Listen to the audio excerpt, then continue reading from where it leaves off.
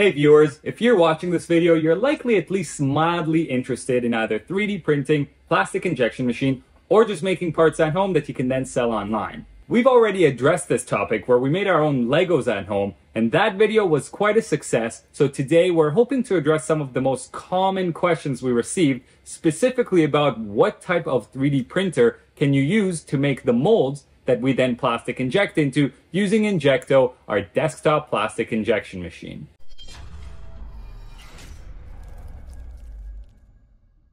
There are two categories of polymers that we should first become familiar with. The first one is a Thermoset polymer, the second is a thermoplastic polymer.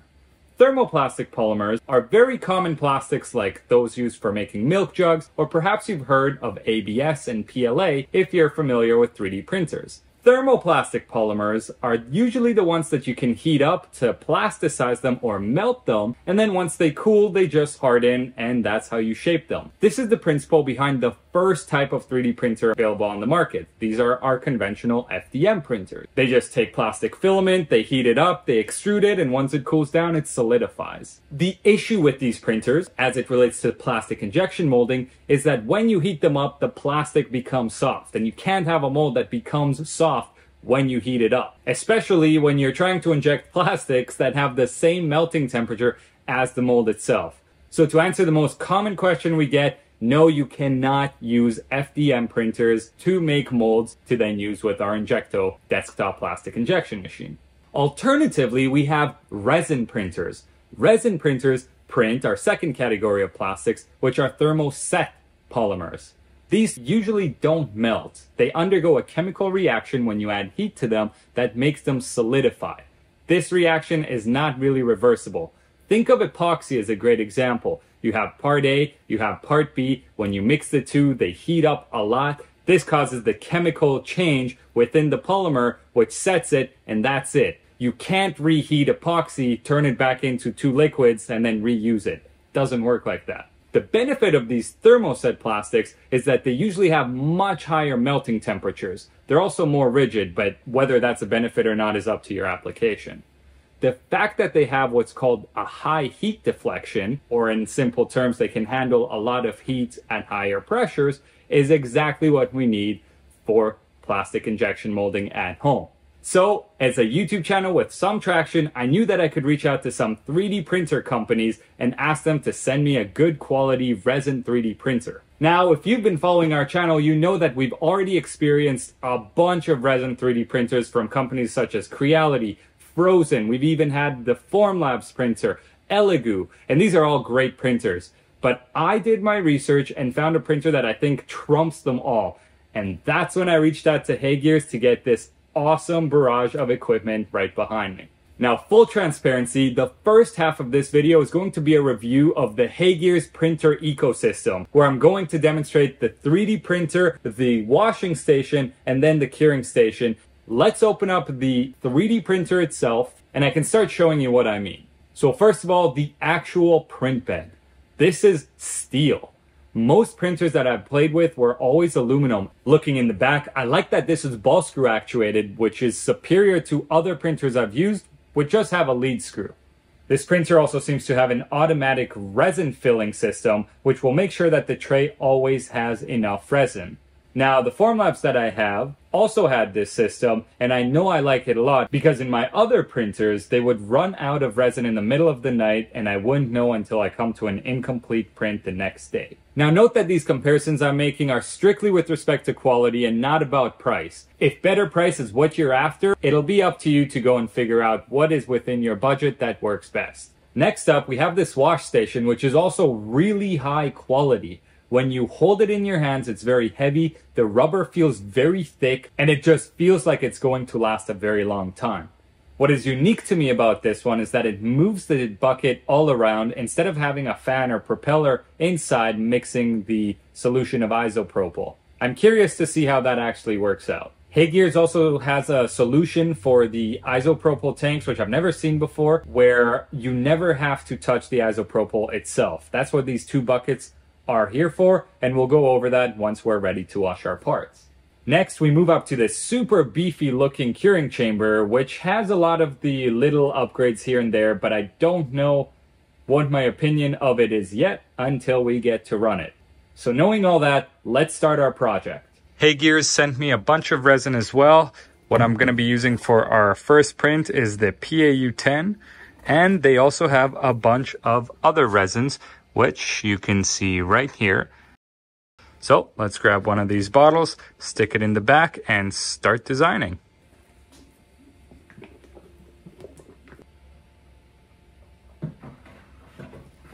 As soon as we do that, we start seeing resin fill up the tank.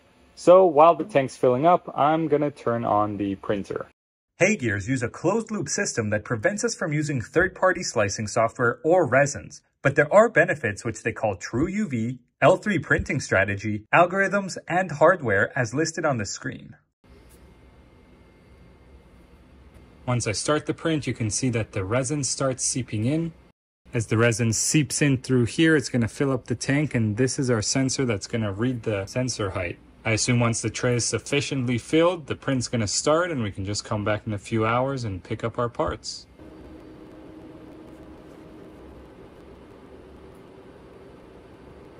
Alright, so it shows 6 hours, 47 minutes. So I'm going to close this up, and we're going to check in 7 hours.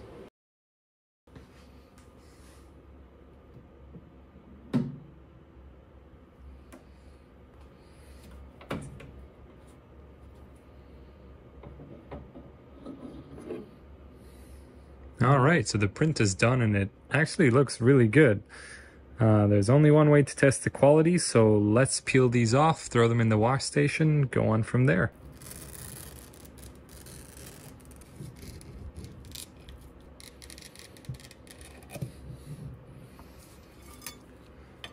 So this actually peeled off of the supports really easily, probably much easier than any printer that I've ever owned. So I'm not sure what they do that's different, but I really liked that. Again, this looks good, so let's take off the other half.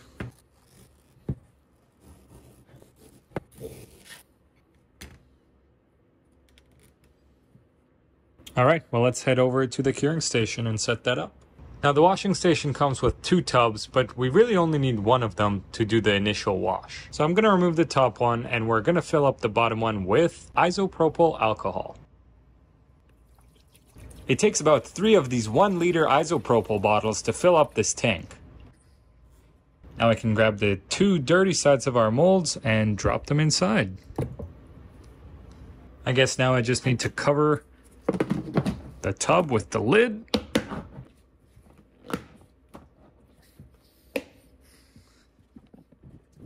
Let's give it a try.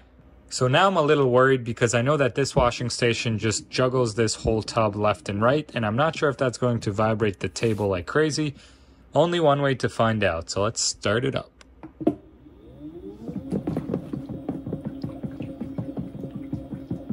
It's surprisingly not moving around.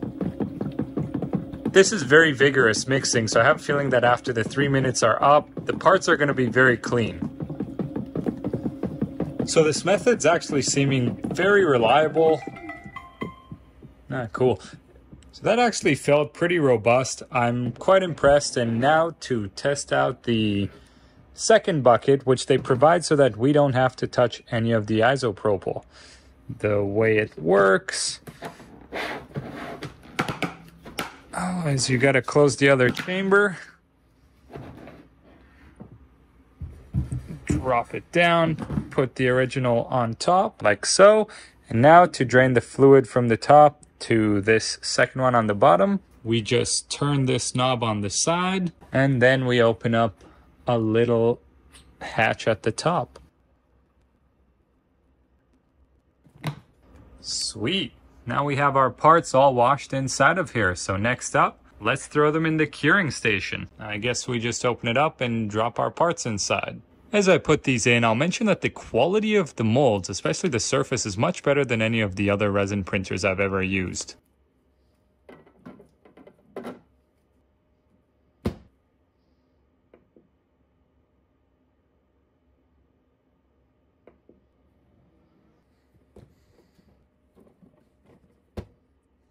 These feel really good, so let's close them up and head over to INJEKTO.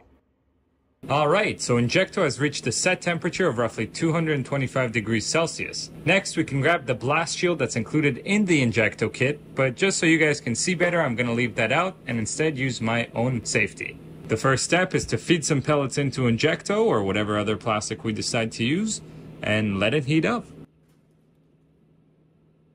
So let's grab our clamped mold, place it under Injekto, press the button, and then we should have a complete injection. Now there is a little vent hole on the side here, right there. And once plastic comes oozing out of there, we know that the cavity is full, so I can quit trying to fill it.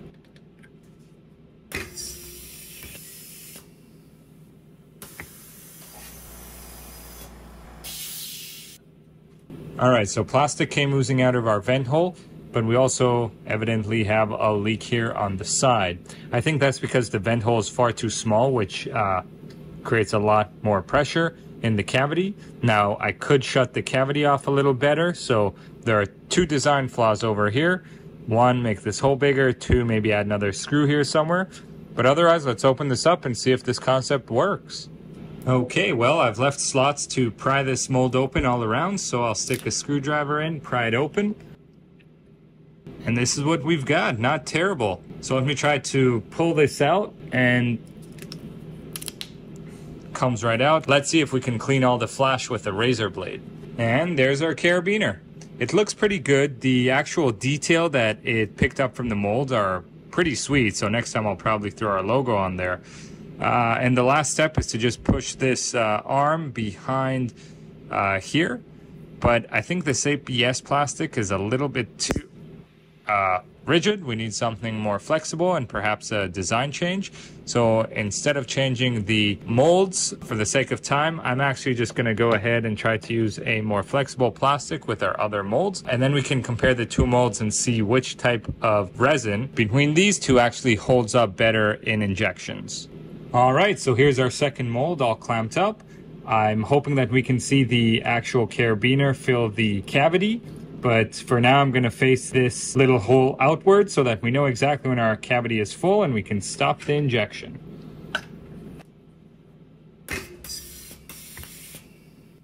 There it is. We can see that getting filled up. So I'll give it a second and then I'll lift the injection ram.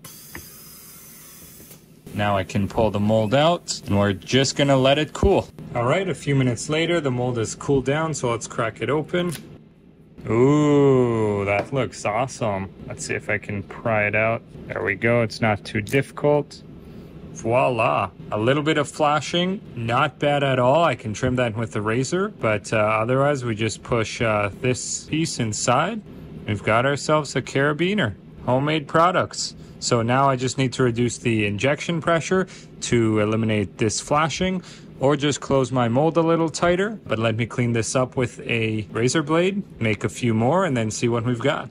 So there we have it. I was able to make a bunch of these carabiners at home with a mold that I designed in about 20 minutes, and now I can make as many of these parts as I want, and they're quite functional too. So there's my $1 million product. Just kidding. But it does work very well, so let's inspect those molds now and see the difference between the two resins. So again, here are the two resins that we use to make two of the same molds out of different materials. This is the ABS-like resin, and this here is meant for actual high-temperature applications. When we take a closer look at the nozzle area for this one, it actually got damaged on the first attempt, while this one here was actually in pretty good shape. You can see that this one maintained its shape throughout the entire length, while this one here was pushed down to about half the distance, even though I did double the injections with this mold here. Beyond that, you can see some surface deformities on this resin, which is not meant for these high pressure, high temperature applications, as well as it might be hard to see on camera, but we have some edge distortions here, which are likely due to the heat that we applied on the material. Again, this material has maintained its shape, and it's probably going to give me about 100 of these injections. So I'll do a cycle run test to see how many parts I can actually get out of this mold. I have a good feeling about it though. And that's all we have for today. Thanks for tuning in. Don't forget to check out Injekto at actionbox.ca.